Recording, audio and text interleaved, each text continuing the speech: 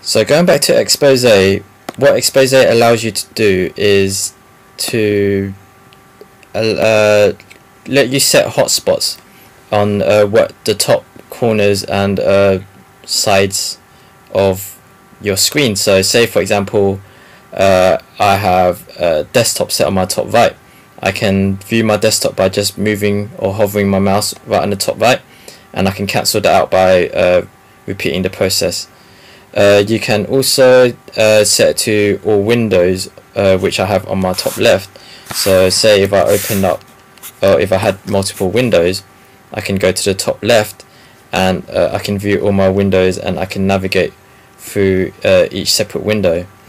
Also I could set my dashboard, which is on the bottom left, and I can basically see all my widgets. What widgets are is small little applications which do normal day-to-day tasks. You can click the plus icon to add different ones, like I can add this game here, this tile game, and also you can add currency converters, translation stuff, and then just have it there. You can remove it by clicking the plus sign again and just clicking X and remove it. You can download all these, you can download loads of different widgets on the official Apple website, so just check that out. So yeah, that's Expose. Anything else you need to know would be usually like general stuff, such as your trackpad. You can scroll through your web pages and stuff using 2 fingers. So say right now I have 2 fingers on the trackpad and scroll, and I'm just scrolling up and down. You can also set the sensitivity of it all, and set the control zoom. So right now I have it set to control, where if I hold control and use my 2 fingers, I can zoom in and zoom out of any part of the screen. So yeah, that's basically the trackpad. You can also customize your account preferences, the dates. You can customize your internet connection.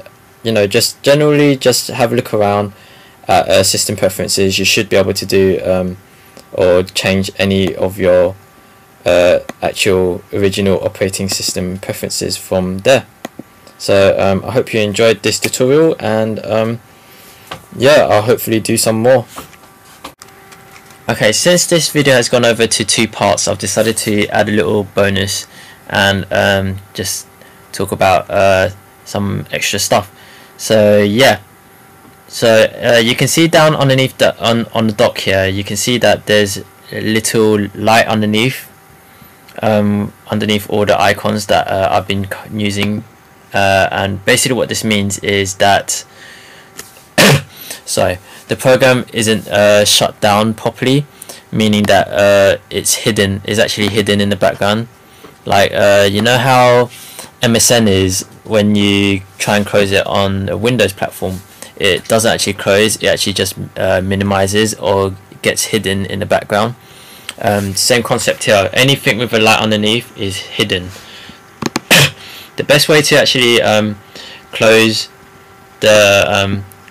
or quit this actual program is to click the icon and then hold Apple and press Q, and what that does is it actually quits the entire program completely, which you can see here where Firefox, the light isn't there anymore.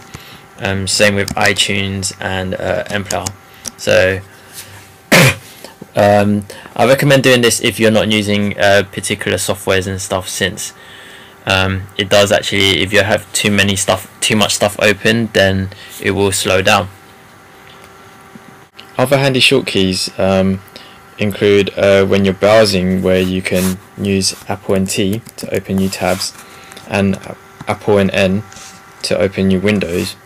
You can also copy and paste by highlighting any piece of text and pressing Apple and C to copy, and then using Apple and V to paste.